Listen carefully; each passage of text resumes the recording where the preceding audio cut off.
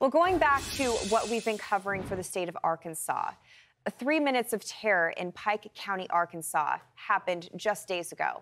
There was an EF2 tornado. The winds, 135 miles per hour, ripped through many towns like Kirby, Arkansas. It actually tossed a mobile home in Kirby, Arkansas, 100 feet away from its foundation. So the power of the wind, very substantial here. And I'm sure those 3 minutes probably felt like 3 hours for many residents. Well, this morning we are joined by the Lawson family, survivors of the Pike County tornado and residents of Kirby, Arkansas. It's such a blessing to see all three of your faces. I hope that you're doing okay this morning. Thank you for waking up. I can't even imagine being through what you went through. Can you describe a little bit about your experience? There's nothing really to describe. It was just so fast. I mean, we had no warning at all. And that's the tough thing, is you guys truly felt caught off guard by what happened on the night of March 2nd. I mean, many of you were actually in bed from what I read. I'm sure that must have been terrifying to be trying to, settle your family down for the night, and then you have a tornado rip through your home. Well, I was still awake. My husband was in bed. And my daughter-in-law and her family was next door in their house. And, I mean, it just hit so fast that, I mean, there was no warning given at all. And I felt the shift in the house.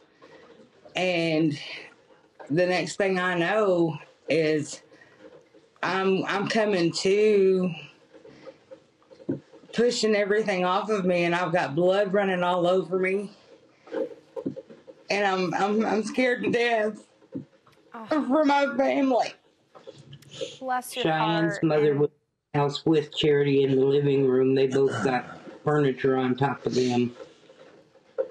And I just wish I could give all three of you a hug. I've never walked in your shoes, and I can't even imagine having those moments. Ma'am, I know that you were injured. You were mentioning your personal experience. Have you been able to heal a little bit from some of those physical injuries? How are you feeling this morning? I feel okay. Hopefully I can get the staples out Friday. But I feel okay. Well, I'm glad to hear that. And of course, this is a long journey to recovery, getting yourself to a spot where we can fully recover, because of course it's much more than the physical scars here. Now, you mentioned that you really felt caught off guard by this, that you weren't prepared. What do you think would have helped you in this situation? What do you need to have in place next time so you are prepared? We're working on getting our storm cellar that's on the property in a suitable condition so that we can actually use it next time, because this time it was full of water because it wasn't properly sealed or anything. So hopefully next time we can get it to where we can use it this time.